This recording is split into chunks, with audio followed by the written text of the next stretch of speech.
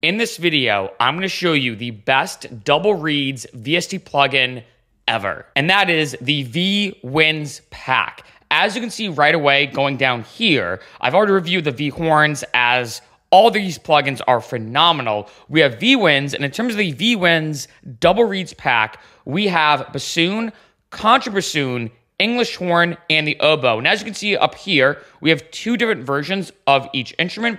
So let's start with the bassoon, because of course, the sound quality is the most important thing. I'm just gonna play it.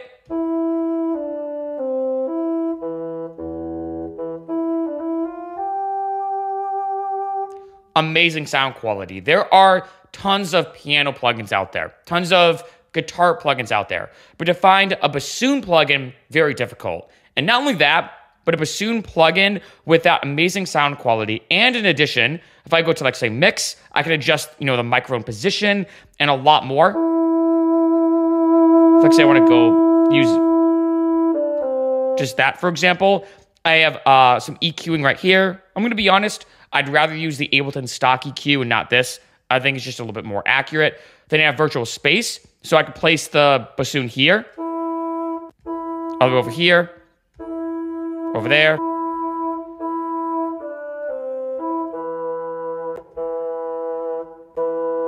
Right? It's insane. All these features that I can mess around with. So let's look at the Bassoon 2.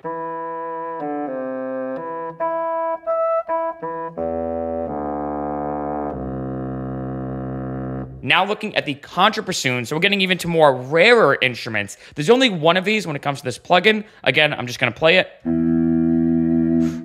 Great sound quality. I mean, it's insane.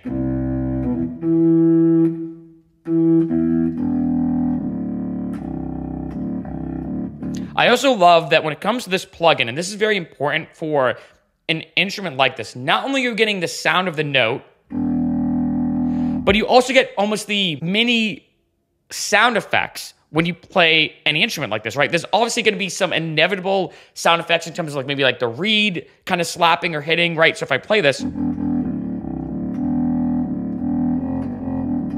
can kind of hear like the sound of the reed, hitting the instrument and whatnot. And this is true, let's say for a guitar, when you kind of hear like the strings a little bit sometimes, not even necessarily producing a note, but just the natural effects when it comes to the instrument. Then we have the English horn.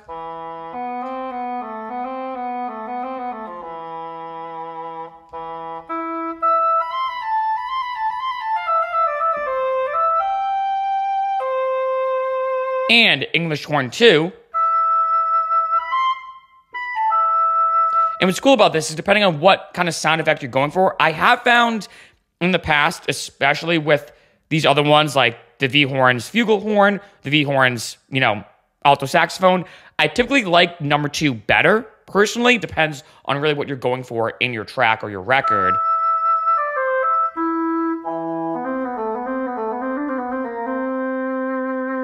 And then last, but definitely not least, the oboe.